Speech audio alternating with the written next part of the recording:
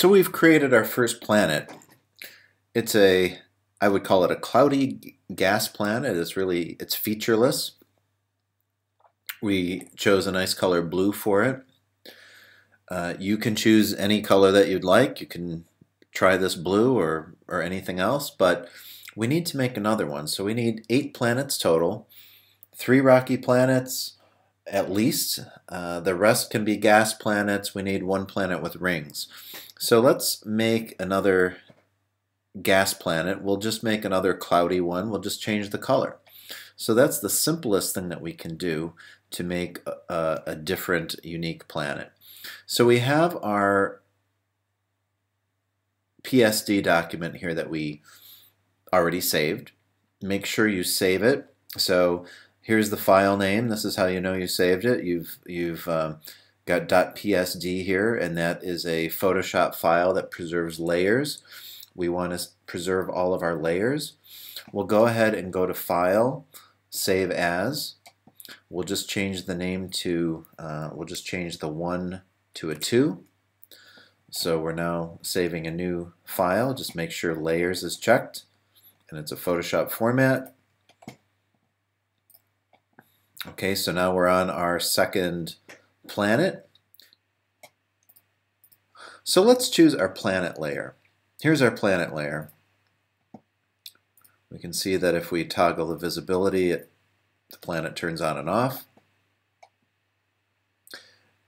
We have a smart layer here. So we have our smart filters and effects, and we want to be able to change the color of this planet, but let's make a copy first. We're not going to work on this one exactly. So let's go ahead and drag our layer down to the new layer icon.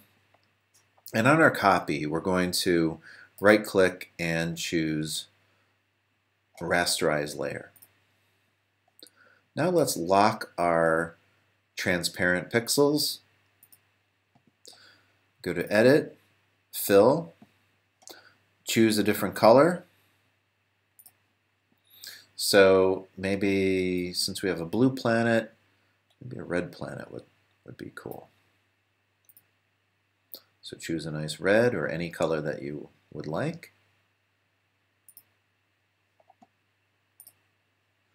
And now we have a red gas planet. Now we did lose some of our, we lost our Gaussian blur and our glow effects because in order for us to lock the transparent pixels, what that means is that if I were to unlock this or deselect that, and then I chose Edit, Fill, went to Color, and chose a red and hit OK, that would fill our entire document.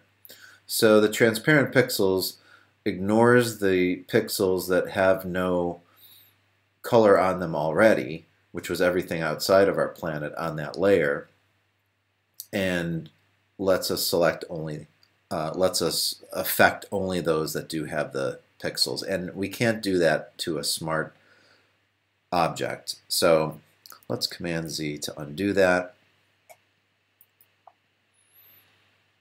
Okay, so in order for us to apply these effects to our new layer, we need to convert this to a smart object. So let's right-click, convert to smart object, and then we can hold Option to copy, or actually we don't even have to hold Option because we're going to delete this original planet layer. So we'll just click and drag to our new red planet layer.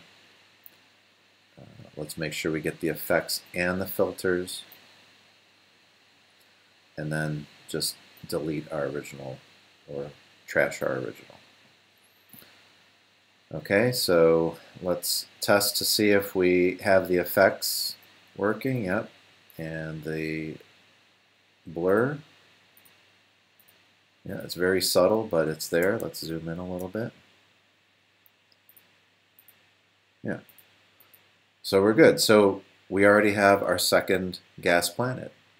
So we already renamed this document, so let's hit Command S to save. And then again, for each one of our planets, we're going to need to save a JPEG version. We want to keep our original layered version in case we have to go back and make changes. But let's make our JPEG. Make sure it's set to JPEG, maximum quality, hit save, and then just save that in your same folder. So what you'll end up with is one layered PSD file for each planet.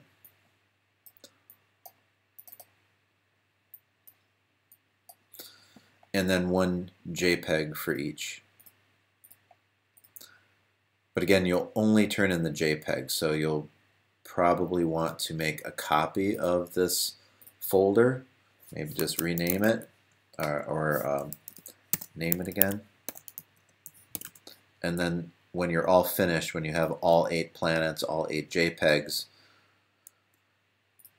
just drag your JPEGs to the new folder, and that will be the one that you zip and submit.